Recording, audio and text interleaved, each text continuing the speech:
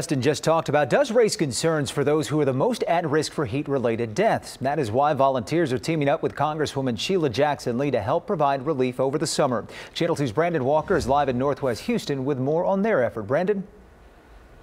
And Jonathan, the overcast and the storms that are forecast, as meteorologist Justin Stapleton just mentioned, comes with open arms here to knock down that temperature in what's been a very hot day. Imagine a hot day like this, living in a house with no air conditioning, just fans. That was the case for one local family and also lots of people here in our area. The Congresswoman's Beat the Heat program aiming to change that with air conditionings for them and others who need it. Very, very wonderful. Thank God. The hum of an air conditioner, music to the ears of Sisters Frances Primes and Barbara Potts. Temperatures soared in the house. There was no AC. How hot? You think I'm sweating now?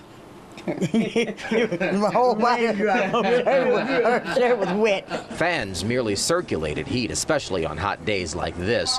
Congresswoman Sheila Jackson Lee says her Beat the Heat program aspires to reduce the number of families in the Houston area living in hot homes without air conditioning. Lots of volunteers have helped get this project on the road, including Red Cross, Houston Center for Independent Living, local Carpenters Union, and Washington & Sons Air Conditioning and Heating, which is installing the air conditioners.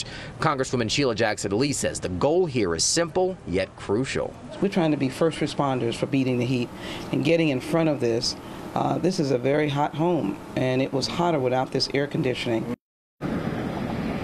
And part of getting in front of it is also making sure that there are enough air conditioners to go around. The Congresswoman telling us that they are accepting donations for air conditioners to go to families in need throughout our area. We've got information on that. Also information for those of you who may want to apply to receive one of those air conditioners. All of that and much more on our website tonight. Click2houston.com. We're live on the north side. I'm Brandon Walker, KPRC Channel 2 News.